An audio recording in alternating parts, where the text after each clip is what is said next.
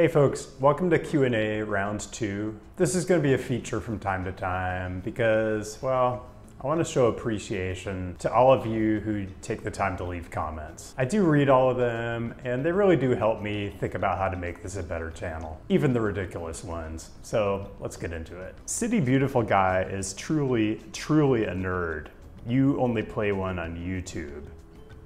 Wow, did you just question my nerd bona fides? Because that just makes me really angry. Sorry if you've mentioned before, but can you describe your infatuation with Madrid?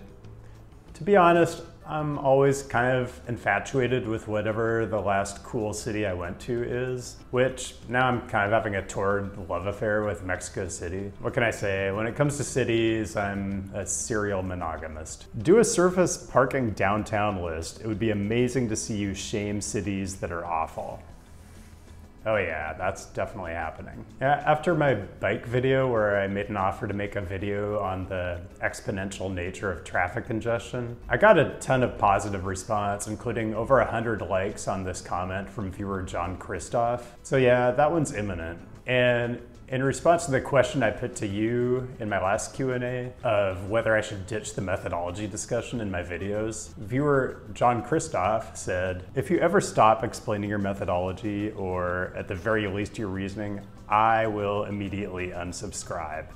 Well, I certainly can't have that. I've already got kind of a record number of comments on the Freeway Heavy Downtowns video I did last week. And a lot of the comments are just people wondering how it's possible that City X did not make the list. And I did go back and double check some of these, and I'm sure they're all bad, but they just don't make the top 10. And I guess I feel bad, but man, I was not prepared for how upset people get when their city doesn't make a 10 worst list. I mean, Detroiters, hasn't your city been through enough? Is being insulted on a small YouTube channel with low production values really gonna make you feel better? Another Canadian who dumps on the US. I am starting to think The Simpsons and South Park are right about Canadians. The land value of a downtown is a function of freeways to bring people in. Seattle will soon find out that its suburbs, including Bremerton, are more valuable than Seattle downtown. I don't really have a response. I mean, that's just solid analysis. You know, in my last video, I kind of wondered aloud why my videos on freeways are my most viewed videos. Tristan Lang says, we don't like videos on freeways because we like freeways. We like videos on freeways for the same reason we like true crime stories. These are the comments that are gonna make this a better channel. Yo, where's this guy from? Sorry, I'm not American, but I can feel a strange accent this dude has. You know, I just got accused of being a Canadian, and somebody else said I had a heavy California accent. I mean, I guess you're slowly triangulating on the correct answer, but keep trying, I guess. Having lived in Atlanta and now Las Vegas, I would say that the grift of the road building lobby holds a lot of sway over politicians at the local and federal level. So much of the Build Back Better program seems to be giving money to the states to build yet more freeway miles, either by widening or making more freeways. I was gonna comment on federal legislation, but I think Ken just kind of did it for me. All right, I'll go watch the aqueduct video I've been putting off watching. Sheesh. Well, now I'm sorry I put off watching. Aqueducts are pretty cool. You're welcome. Video idea, top 10 barbicans. Wow, now you're just trolling me. What is the story about your great facial hair? Have you thought about doing a video about this? Double question mark. You know, if I did a special video about facial hair, I might finally get some brand deals. But this was one time only, and you wanted a story, here's the story. I went to a legit Mexican barber shop, and Ernesto, who is highly recommended by the way, absolutely insisted I keep the week's growth I had, which in truth I only had because I don't have a real job and I was being lazy. The truth is, I'm just not a beard guy. They look sloppy if you don't do a good job maintaining them. They feel gross when you're eating. Well, I know a lot of you out there are probably beard guys. Let me know down in the comments what the upside is here. Have you ever been to any of these places? Are you basing this on Google Maps?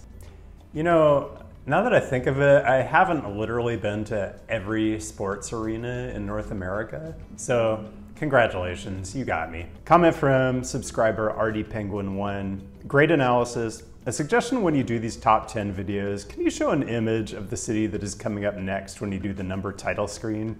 It's confusing to see random and seemingly international city photos during the number title.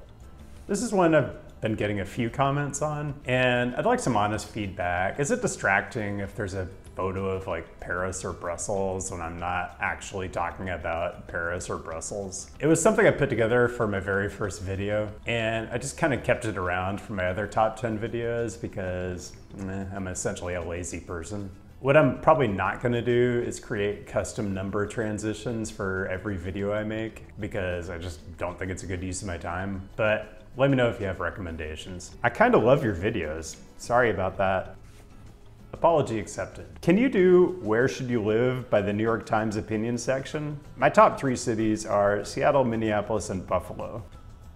You mean this kind of black box questionnaire thing from a couple of weeks ago? Yeah, I did that and it kind of gave me a whole bunch of places in the Bay Area. I am not living in the Bay Area. You know what wasn't an option on the list?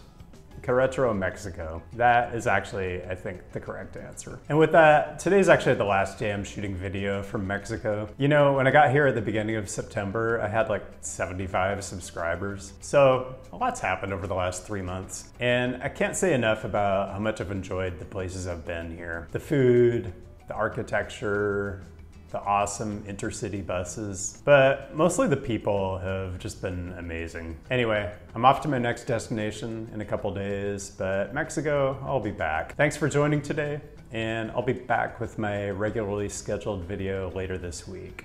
See you then. Have you ever been to any of these places? Are you basing this on Google Maps?